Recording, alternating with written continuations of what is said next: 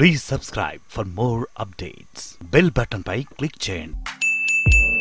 AP ప్రభుత్వంలో మనకు అమ్మ ఒడి పథకం పైన తీవ్ర చర్చ అయితే కొనసాగుతుంది. అమ్మ ఒడి కార్యక్రమం ఓన్లీ గవర్నమెంట్ స్కూళ్ళకే దాన్ని పరిమితం చేయడం వల్ల అటు ప్రైవేట్ స్కూళ్లకు లాస్ అయ్యే అవకాశం ఉందంటూ కొంతమంది దాన్ని ఏకీభవిస్తుంటే మరికొంతమంది వ్యతిరేకిస్తున్నారు. సో ఈ పథకాన్ని ఎలా చూడొచ్చు అంటారు? ఈ పథకం వల్ల ఎవరికి నష్టం, ఎవరికి లాభం? ఆంధ్రప్రదేశ్లో కొత్త ప్రభుత్వం ఈ పథకాన్ని ప్రారంభించబోతోంది జనవరి 26 నుంచి.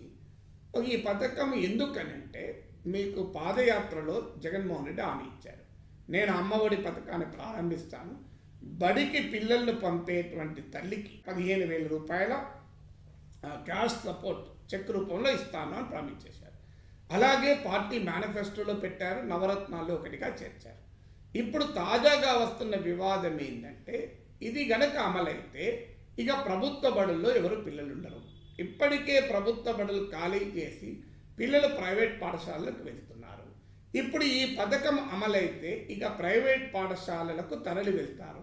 ఎందుకంటే సంవత్సరానికి 15,000 రూపాయలు ప్రభుత్వం ఇచ్చే డబ్బులే ఉన్నాయి. సో పైసా ఖర్చు లేకుండా ప్రైవేట్ స్కూళ్ళకు పంపిస్తారు.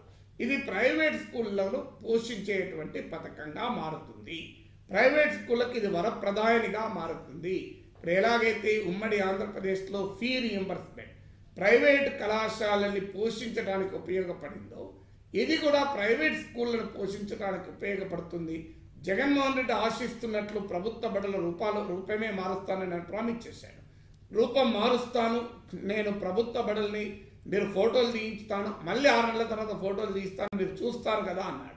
సో ఆ లక్ష్యం దెబ్బతింటుంది. ఎందుకంటే ప్రభుత్వ బడుల్లో పిల్లలే ఉండరు, ప్రైవేట్ స్కూళ్ళలో చేరిన తర్వాత పిల్లలే ఉండరు. ఆ పరిస్థితికి ఈ పథకం ఉపయోగపడుతుంది అనేది కొంతమంది ఆందోళన. ఎందుకంటే గతంలో మనకు అనుభవాలు కూడా ఉన్నాయి. చిత్తూరులో మేము ఒక స్టడీ చేశాం. ఉపాధి హామీ పథకం ఒక కలెక్టర్ వచ్చి బాగా అమలు చేశారు. దాని ప్రభావం ఏం జరిగిందంటే ప్రభుత్వ స్కూళ్ళలో పిల్లలు తగ్గిపోయారు. ఈ ఉపాధి హామీ పథకానికి ప్రభుత్వ స్కూళ్ళలో పిల్లలు తగ్గడానికి సంబంధం ఏంటి అని అధ్యయనం చేస్తే ఉపాధి హామీ బాగా అమలు చేయడం వల్ల కాస్తంత ఆదాయం పేదలకు వచ్చింది. ఆ ఆదాయం వచ్చుడుతోనే పేదలు ఏం చేశారంటే తమ పిల్లల్ని ప్రైవేట్ స్కూళ్ళకు మార్చుకున్నారు. ఎందుకంటే ఇవాళ పేద తల్లిదండ్రుల్లో కూడా మా బిడ్డల్ని చదివించాలనే ఆకాంక్ష అంత బలంగా ఉంది.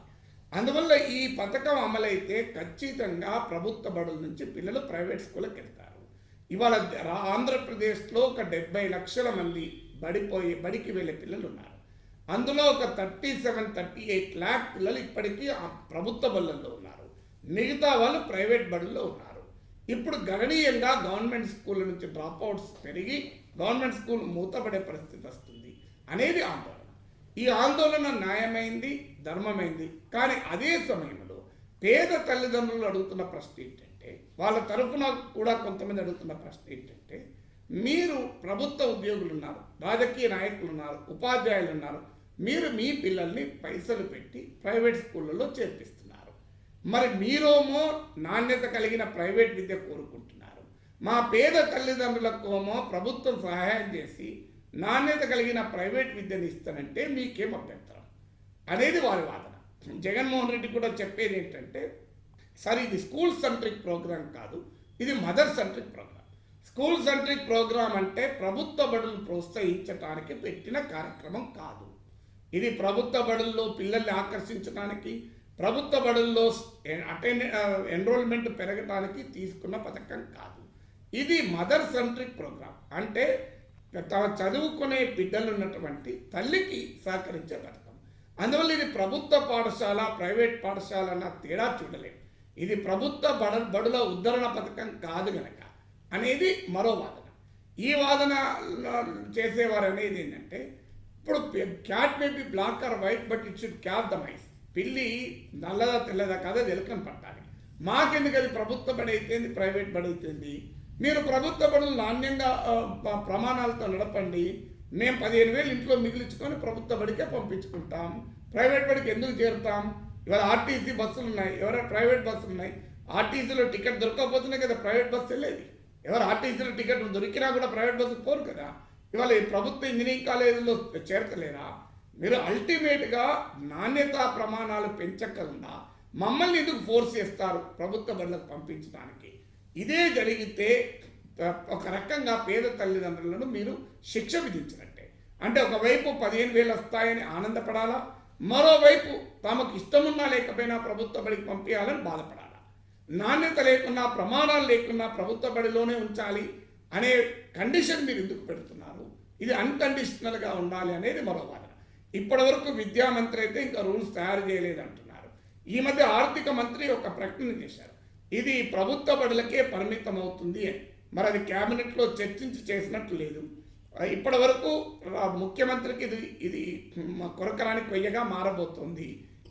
దీనికి పరిష్కారం ఏంటంటే మీరు కనీసం ఒక 1 year అన్కండిషనల్గా ఇంప్లిమెంట్ చేసి ఈ ఏడాది కాలంలో ప్రైవేటు పాఠశాలల కన్నా కూడా చాలా అత్యున్నత ప్రమాణాలు కలిగిన పాఠశాలలుగా ప్రభుత్వ పాఠశాలలు తీర్చిదిద్దితే ఆ తర్వాత మీరు దీన్ని ప్రభుత్వ బడులకే పరిమితం చేస్తే ఏ వ్యతిరేకత రాదు.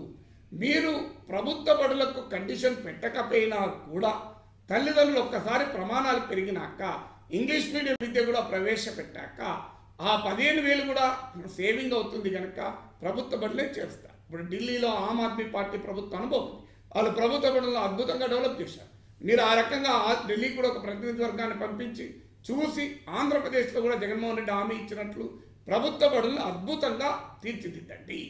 ఆటోమేటిక్గా తల్లులు మీరు 15,000 ఇచ్చినా ఇవ్వకపోయినా కండిషన్ ఉన్నా లేకపోయినా ప్రభుత్వ బడులకు పోతారు.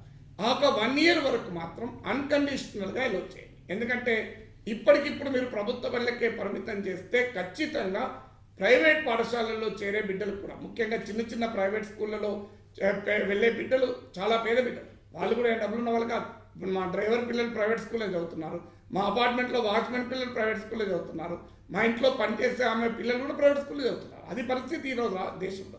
అందులో ఆంధ్రప్రదేశ్లో ప్రాథమిక పాఠశాలలు ఉన్న తీరు చూస్తే ఏ తల్లిదండ్రులకు కూడా ఆ బడికి పంపాలని కోరుకోరు. అందువల్ల మొదలు వాటిని మార్చి మీరు పథకాన్ని కండిషనల్ చేయండి.